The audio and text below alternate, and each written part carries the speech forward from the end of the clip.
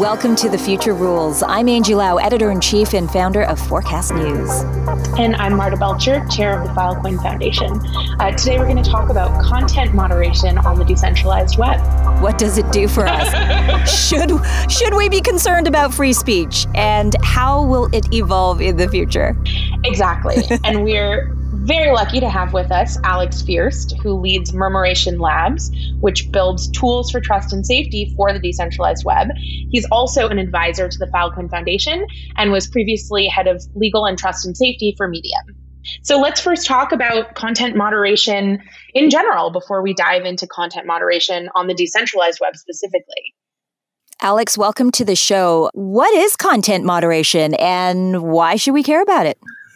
Thanks for inviting me to talk about this. I was so drawn to this problem, and I've been working on it for 7 odd years now, because I think content moderation is another word for just other people's expression. The hell of other people's conduct and expression. It's a cosmically huge problem. All the different things that human beings do and are motivated to say now that we're much more connected are all under this giant bucket. So I think when we think about content moderation, in some ways, I think the first thing to realize is the enormity of the problem, which is having issued over 1 billion printing presses and film studios to everybody in their phones and all this technology to distribute it to each other and to bounce off each other. We're talking about the problem of how are we going to interact in a way that doesn't end in total chaos. And content moderation is a sort of modest word, I think, for what people do when they design platforms and network systems to try to channel human conduct in ways that are going to mitigate some risk and keep people as healthy as possible. It's just the earliest form of human relationship, right? It's how we want to talk to each other, how we want to express ourselves. But then you just scale it and magnify it to a magnitude of 1 million. And here we are in the 21st century where everybody can be exposed to everybody else's opinions and thoughts and ideas. And sometimes that's a great thing and sometimes that's not a good thing. Let's talk about the internet even. It's come a long way from bulletin boards and AOL chat rooms. Take us back, perhaps, for those of us who maybe weren't there at the time. Tell us some of the key changes. I think there's a couple of ways to talk about this. Internet history, it's amazing that the last 20 to 30 years, it feels like a very, very long time. But in some ways, we see the same challenges and the same patterns of behavior over and over again, even in the short time we've had. So you start with things like your AOLs and your Prodigies, and you have things that, from today's perspective, these are relatively centralized services. We used to call them portals where people enter in, and you have the ability to interact with all these other people. And I think there's a couple of themes that I would mention because I think they keep coming up and we're still dealing with them. And one of them is how structured you want your environment to be. You have environments like Twitter, which are largely sort of undifferentiated masses of people that are able to encounter each other through serendipity and through topic and through sometimes very magical random interactions and sometimes very unmagical random interactions.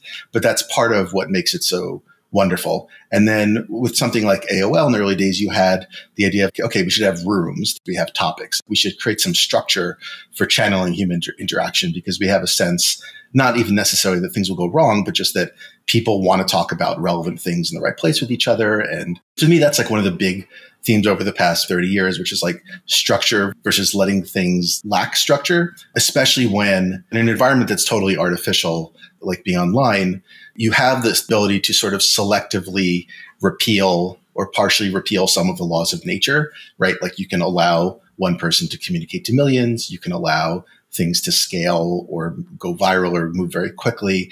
And so a lot of the laws of the natural world that keep speech working in a certain way, like how loud my voice can go and how many people can hear at the same time and its ephemerality and the fact it's not permanent, they're different online. And so those structures can help us sometimes try to replicate the ways that norms work in the real world. Another thing is realizing that somebody needs to oversee the community or people have a role of moderating. And I think you have sort of community in the more positive sense before you start calling it moderation. But the question of whether they should be professionals, whether they should be volunteers, whether you just have elders or mentors who sort of rise up and start to take responsibility for teaching people how to act or suggest how to act in a certain space.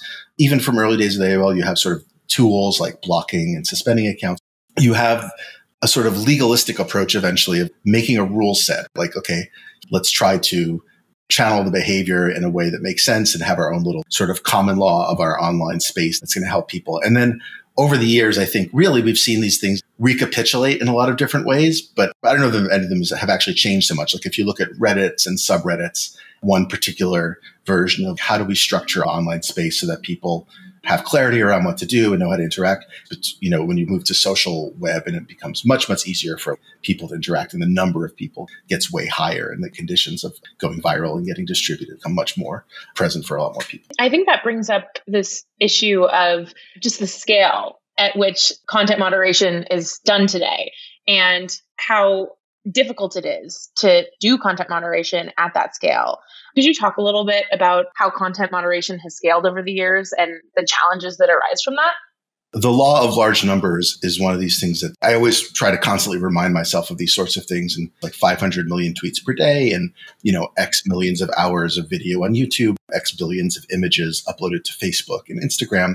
And I think a couple of things become clear. One of them is the amount of activity in these networks is so teeming that you have humans bouncing off each other in ways that are both very, very large numbers, but then also stimulating each other into further scale and further velocity. I think a truth of content moderation also is that even if it is possible to determine what an error rate is, let's say, oh yes, you have an error rate of whatever, 0.01, or you're inconsistent. Sometimes you get these right, sometimes you get those right, 0.1%. When you're dealing with 500 million tweets a day or billions of images, there's inevitably going to be error. And those problems are going to be human and messy, and there's human dignity at stake. One of the largest challenges of it is when you're attempting to regulate this amount of sheer human conduct and expression going through the pipes, it is inevitable that everybody will eventually be mad at you. I would add that I think part of the problem with the scaling here is that so much of this has to be human, which is sort of counterintuitive because you would think this is something that machines ought to be able to do. But I've seen this done in various conferences and other places where we're talking about scaling content moderation, where you actually put in front of the people in the room, okay, how would you make this call or that call? And it turns out once you actually get down to looking at making decisions about what gets blocked and what doesn't, it's hard even as a human to make those decisions. And you can imagine completely impossible for a machine to do. So I guess maybe do you want to talk a little bit about that, about why machines can't be the ones to primarily do this, or the extent to which they're assisted by machines, and talk a little bit about what's machine, what's human here?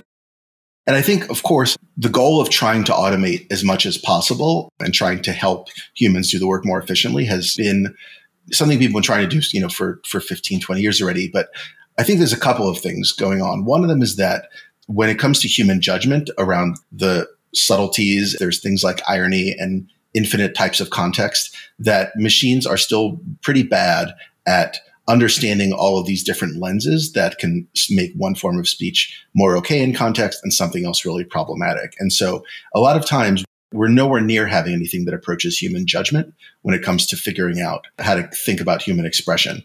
There's ways to use, machine learning and natural language processing and other tools to look at a network and see trends emerging that are problematic. But when it comes through sorting through individual pieces of expression, the solution is surprisingly manual. And again, it's like a human machine collaboration, but you really have very large numbers of people. And I think from early on days at YouTube and Facebook, it was understood there was no way to simply automate out of existence the need for human judgment. And I do not see anytime soon the magical AI solution or the true automation of it. And I just wanted to also mention, I think there's also a subjective dignitary aspect to it, which is I think when you talk to people who have had something that they've written removed or experienced a takedown or whatever, they experience it differently if they believe that it was done through an automated means versus if they believe that a human did it. Not that they're thrilled that a human did it, but there's really this dignitary feeling of like, who are you to tell me that because of algorithmic, reason X? It's another thing that I think is very hard to automate. And so when you take a look at the promise of Web 3.0 and the promise of blockchain as it pertains to just this growing mass of really social issues that arise out of something as complex and humanly deep as content moderation, what are the benefits and the promise of Web 3.0 here?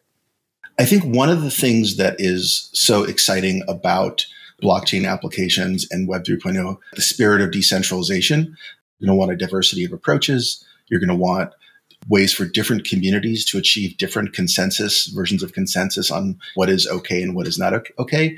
And you sort of are building an architecture that resists the impulse to centralize and to have one size fits all and to flatten out those differences. And I think if you look at a lot of the critique now of larger platforms and also new excitement around antitrust law in the US, part of what I think you're seeing is belief that there needs to be a diversity of venues and a diversity of networks and as many possible ways for communities to think about norms and think about what's okay.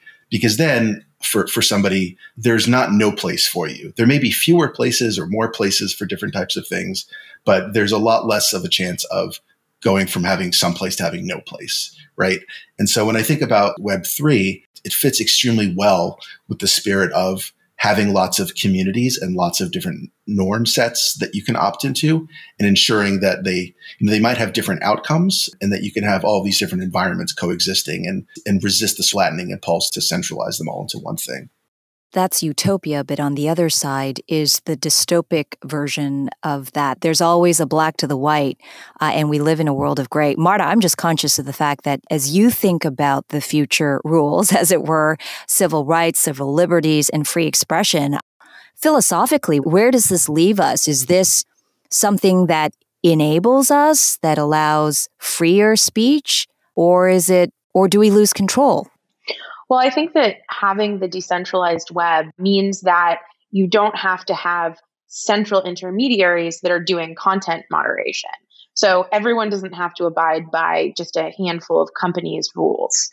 That doesn't mean that there aren't going to be any rules. That doesn't mean you're able to share horrible content without any restrictions. But it just means that the power to do that content moderation, to make those decisions, doesn't need to be centralized in just a few players' hands. The way that we've been thinking about it at the Filecoin Foundation and working closely with Alex at Murmuration Labs is setting up ways to do content moderation at scale that are decentralized, where you have a bunch of different nodes that are all able to essentially make their own decisions about what kind of content they are hosting, but making that really easy for them. So for example, creating tools that allow people to build lists that are, well, here's the list of content that's bad for this reason, or here's the list of content that's bad in a particular jurisdiction, and having a bunch of different lists that people can effectively opt into at a node by node level. It's a really interesting question for this kind of work. If you have several thousand actors, in the network who are each able to make decisions, you want to give them, as Marta said, like the tools to make their individual decisions. And then you also want to acknowledge that they don't have infinite time. So you want to give them a head start and you want to give them the ability to make the decisions they have in the time that they have without also running into what one scholar, Evelyn Dweck, calls the content cartel problem, which is if you have lists and then everybody opts into everybody else's list, then you wind up with an outcome where you have this more decentralized maybe network, but then everybody copies each other and you wind up with a similar outcome as if you had few centralized players. And so part of, I think, the design challenge and what we're spending a lot of time working on is how to make sure that we keep this spirit of decentralization very core to the way we're implementing content moderation so that we don't wind up with the same outcomes that we would have had. That you do get the sort of diversity of choices and that you get different actors in the network acting differently and having different incentives to experiment with different things. Is it a design problem? And what is the problem that we're trying to fix? Are we optimizing for free speech? What kind of compromises are acceptable and or is nothing? Or do we not want to compromise on it? To how do we make sure we don't hurt people? I guess it's one person's utopia and another person's dystopia. What is it that we're trying to design for? This goes back to, I think, why I think, content moderation is cosmically interesting and cosmically hard because I think it is not a problem to be solved. It's sort of an emanation of the human condition and like human expression is to be managed, not a problem to be solved. And you're not going to have perfection, just as you're never going to have a crime rate that is zero, or you're not going to have a society that is perfectly happy. I would maybe think about it a bit this way. There are some things which are illegal and taboo virtually everywhere. And then there are some things which are illegal some places, taboo other places, merely awful other places. And then there's all forms of speech that, depending on their context, are unacceptable, embarrassing, abusive, like people say lawful, but awful. And you want to accept that there are dimmers on these things, that whenever possible, human beings and their social norms can act to scale them and keep them in proportion to how risky and to how harmful they are. What we're really doing is trying to implement tools that allow for all of these dimmers and proportionalities and norms to exist so that people can have different environments where different things are acceptable and that there's fewer capacities for things to get out of control.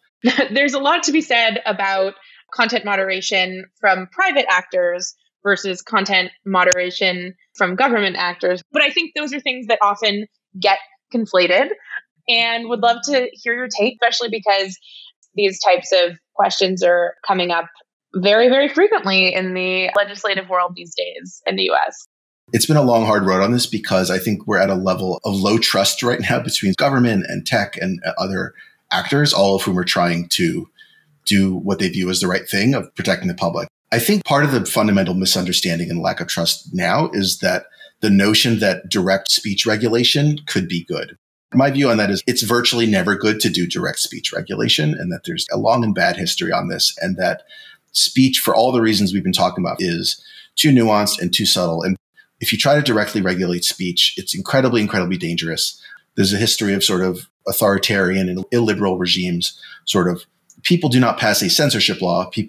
Governments pass a public safety law and then apply, this ostensible public safety law to crack down on, political criticism, right?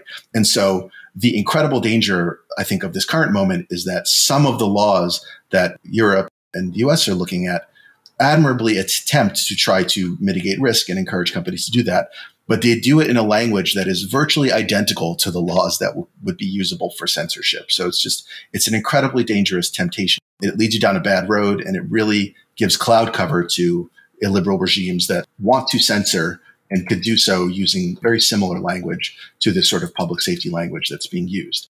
That said, I think there are things that government can and should do. And I think part of this comes down to, and it took me a long time to think about this to come to this conclusion, was that platform design and system design is a very indirect art. You have a media company that creates content and puts out content, distributes it, and has some level of control and oversight over what it does. And that's true for lots of companies. The thing about platform companies and this flavor of it is that you create incentives and structures and you design the way that they work, but it's really normal people's conduct. It's really, you're creating an environment that fosters and discourages and creates probabilities of different things happening or not happening. And that to me is incredibly different and incredibly important, because if you're going to regulate that, you're really regulating normal people's expression and conduct. What you're really doing is stopping citizens, right? It's a pass-through, right? You're going to restrict the way that platforms do X, Y, and Z with speech regulation. And you would normally never let the government directly regulate speech that way. If you're using the platforms as a pass-through to regulate speech, you're getting into a very dangerous game. But there are processes and other things that I think it makes total sense to potentially regulate. So, of course, like transparency is one of them. Having rules around platforms like public, saying, what interventions do you take and how do you take these interventions and how do your rule sets work and how many things have been taken down and how many things have been suppressed. And the reason I think these sorts of process-oriented rules are so important and better is that they put us into an ecosystem where journalists can report on it, citizens know what's going on, researchers can study it, and you're having like a much larger conversation that drifts around in the norms as opposed to something that attempts to do something very directly and efficiently and winds up with some really potentially bad outcomes, if that makes sense. So I think things around sort of transparency and standards and other best practices for platforms, for me, is a way to try to ensure that this type of development work is being done thoughtfully and carefully. It's a learning curve, right? I mean, I think we all experienced it firsthand in real time when we saw platforms actually take down the voice of the single representative of the U.S. government. And I might be opening Pandora's box here by just bringing it up, but I'm curious, Alex, how you viewed Twitter coming in and kicking President Donald Trump off of its platform? Twitter and Facebook had a very hard decision to make at that point. They'd also had years of prior behavior that they were sort of dealing with. So I think it came at a particular moment. Maybe I would start this way by acknowledging that a lot of content moderation rule sets often have a newsworthiness safety valve, which sort of says, like, if you have conduct or content that's otherwise harmful or abusive or potentially creating misinformation or trying to foment harm or something like that, if it seems newsworthy, we might relax those rules a little bit because it's important for people to know about newsworthiness, right? And that rule sort of served well and serves well a lot of the time. But what I think arguably happens with the case of Trump and some politicians is that you get the ability to hack that rule by, saying if the president does something, it is de facto newsworthy, or if the White House announces something, it is de facto newsworthy. And therefore, whatever is said should be, amplified and should not be treated on the basis of what it actually says. And so I think part of what led to this flashpoint right around the election was the acknowledgement that you have rule sets that are designed to mitigate harm, and then they're sort of hackable. And you have to try to keep up with these edge cases where it seems like the rules that you've tried to put in place to do things well are having things fall through the cracks. This question maybe feels more momentous if you are led to believe that Twitter is everything, but it's not. It's one of many platforms. And so the more platforms you have and the more places you can go to hear things and to speak and to have your speech amplified if it's the right context, the less any one of these things really matters. Part of those sorts of discussions is really a symptom of people's perception, which may be correct or incorrect, that there's not that many venues where their speech can be amplified. And I think also there's a separate conversation that's been categorized under like free speech doesn't mean free reach, which means you may be entitled to express yourself in lots of different venues, but you're not entitled to the maximum amount of amplification that you think you're entitled to at any given moment. And so I think there's a lot of nuance around what really happens.